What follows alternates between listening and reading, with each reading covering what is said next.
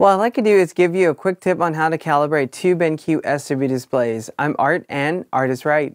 Before we start, subscribe if you're new and hit on the bell icon so you'll be notified every time I upload cool new videos like this. To give us some background, when you have multiple SW display linked up to the same system, you can start up Palette Master Element the same way and it will pop up on the screen. At the very top of Palette Master Element, you can choose the display that you want to calibrate. For example, I have this on the SW2700 PT right now, but if I want to calibrate the SW270C, which I have next to it, I can simply come in and choose from the monitor menu and it will jump to the next screen. Once we're done with this, we would think that everything will work properly when we try to go in and calibrate the display. However, some other things will also happen as well. Let me jump back to the SW2700 and we'll do the calibration on this one. So for this display, I have it link up to my laptop with a USB Type-C to a DisplayPort cable and a USB Type-C to a USB Type-B 3.1 cable. So again, this will do high-speed connection on this display without any problem, and on the SW270C, I just have the USB Type-C to USB Type-C, which makes life super simple. But this is also a really great demonstration as well if you run it in a mixed environment or even if you run two displays that have USB Type-C. So let's start the calibration process. We'll speed this video up a little bit, and then when the calibration starts, what we'll do is we'll observe the behavior and what's happening. So we have started the calibration process. Right now is doing the measuring, is going to do the writing LUT process. In rare instances, this will work perfectly fine. However, some of you may have observed that when it's writing LUT, even though it's showing writing LUT to the display, the other display that you have next to it, the other SW, is changing color. Right now, it seems like this is going to run properly, so this is great. However, if your adjacent display is changing color, there are a few things that you can do to avoid that issue.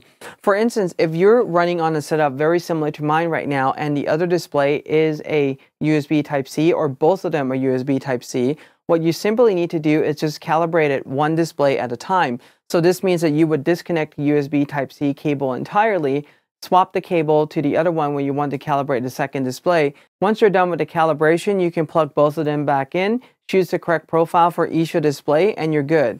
If you're running SW display in a mixed USB environment like what I have here, for instance, you have the USB Type-C one and a USB Type-A.